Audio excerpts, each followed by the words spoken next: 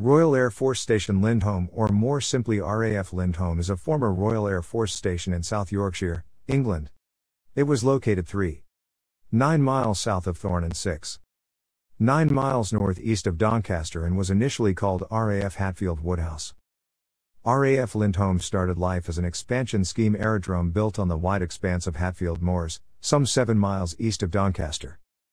The site, to the east of the A614 Thorne to Bawtry Road, was a mile south of the small village of Hatfield Woodhouse, the name first selected for the new station, however.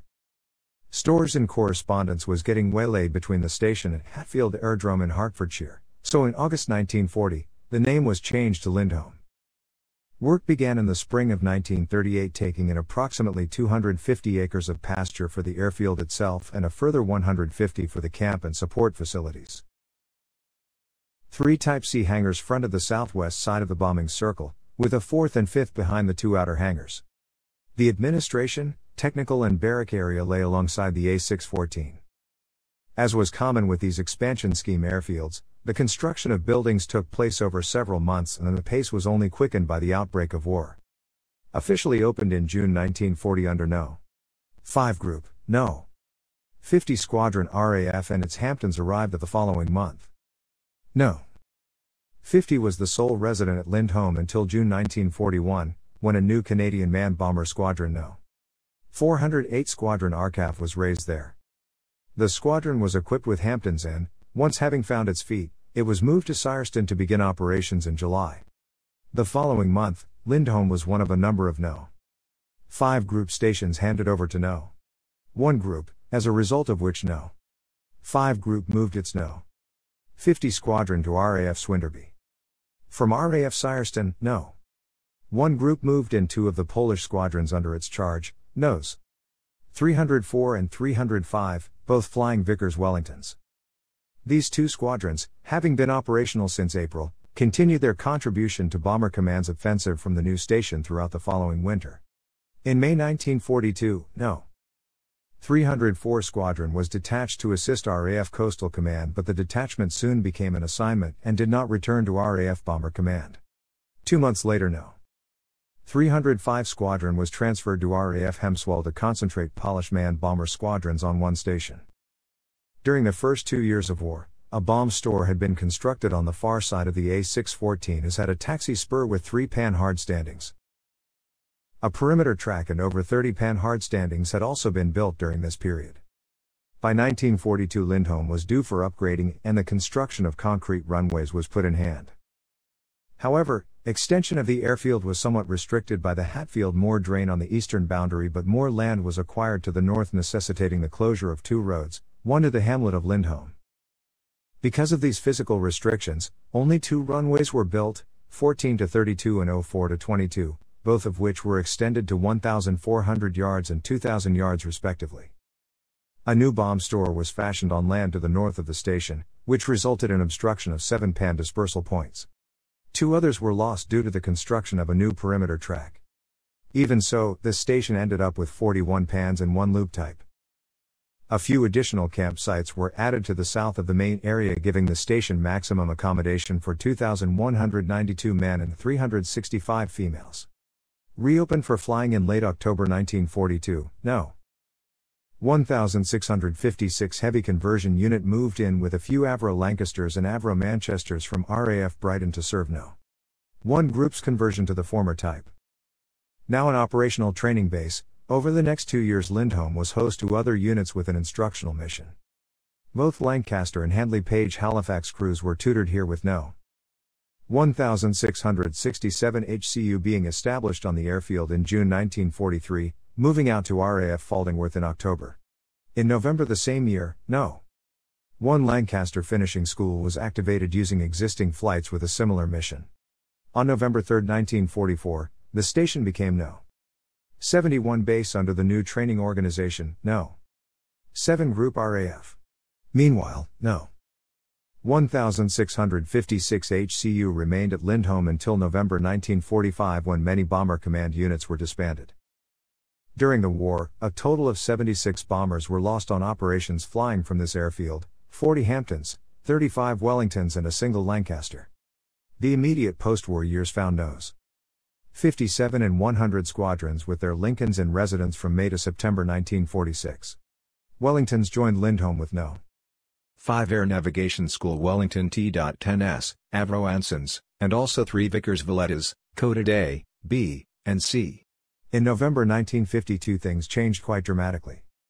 When Bomber Command Bombing School arrived from RAF Scampton, using up to 18 Lincolns and 8 varsities. In addition, in 1958 there was an Anson C-19, and also the first Hastings arrived, TG 503.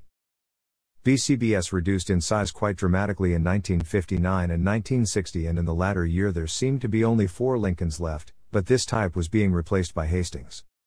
All the Lincolns had gone by 1961, with 8 Hastings, including the Forerunner TG 503, having replaced them. In the late 1960s and early 1970s, 721 Mobile Radar Bomb Score Signals Unit was lodged on a dispersal on the eastern side of the airfield. 721's role was to track strike aircraft during simulated bombing runs at high and low level and score the accuracy of the simulated attacks against designated targets within a radius of approximately 50 miles of Lindholme. Radar operators on the ground had to pick up and then lock onto the aircraft, whose track was then printed onto a chart in the operations caravan.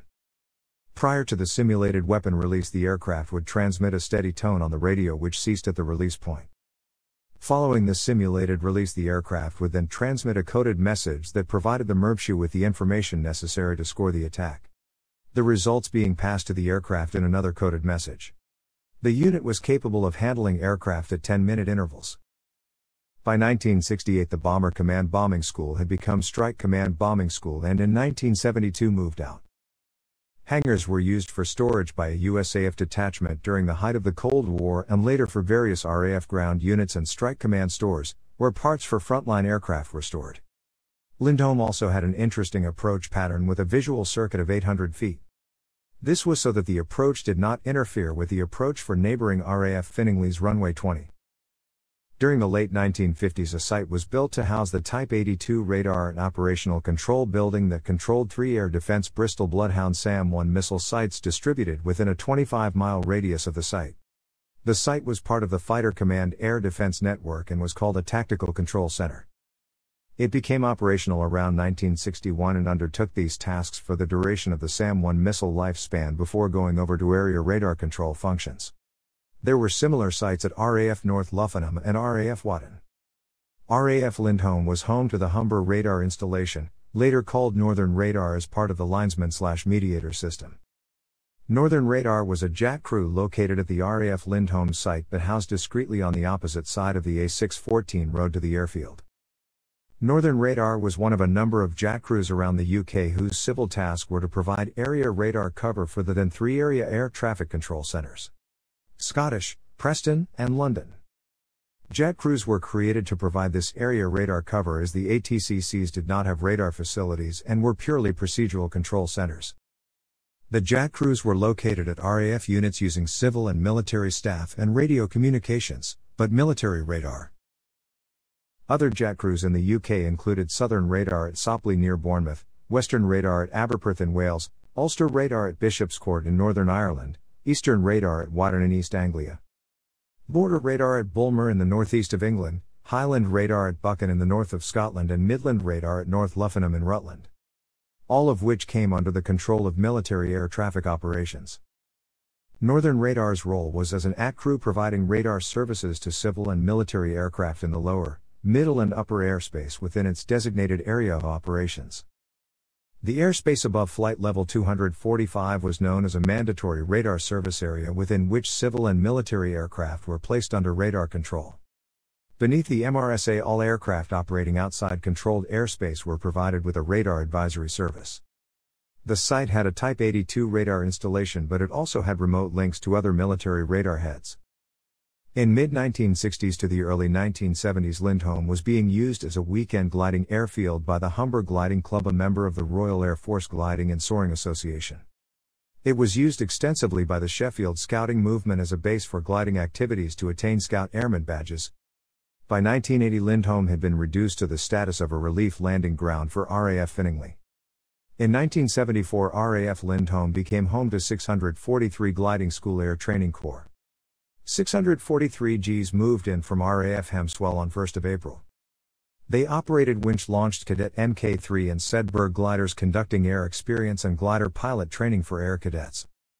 643 Gs remained at Lindholme until the airfield closed in 1982, whereupon they moved to RAF Scampton. By 1985 the whole camp was sold and turned into Lindholme. The last RAF connection, an automatic routing installation, which opened on May 25, 1983 and was run by 840 Signals Unit, was closed in March 1996. It occupied the old Northern Radar Building ground floor, refurbished to accommodate the telegraphic automatic routing equipment and a manual telegraphic switching center, and was parented by RAF Finningley. The TAR was a dual suite for NT Argus 500 computer system, each suite having a 64K word core store and two 2 MB hard drives and running software written using Coral 66. Before installation at Lindholme, this TAR, one of two, had been installed in transportable cabins, originally destined for RAF Gone or RAF Episcopi. Though hard standings were constructed at the intended sites, the cabins were never deployed, having been overtaken by defense cuts. The TARs were stored and then removed from the cabins. The first was installed at RAF Boddington as No. 9 Signals Unit, and the second eventually arrived at Lindholme. The opening of 840 Signals Unit allowed the RAF to close the Signals Unit at RAF Stanbridge and sell off a large part of that site. It also gave the Defense Communications Network much needed diversity by providing a third TAR at a critical point in the Cold War. The unit was commanded by a squadron leader of the engineering branch and was divided into two flights, engineering flight and operations flight. As the unit operated 24 hours a day, a watch system was worked with a small engineering shift and a larger operations shift with a warrant officer running each watch. The following units were here at some point. Thanks for watching.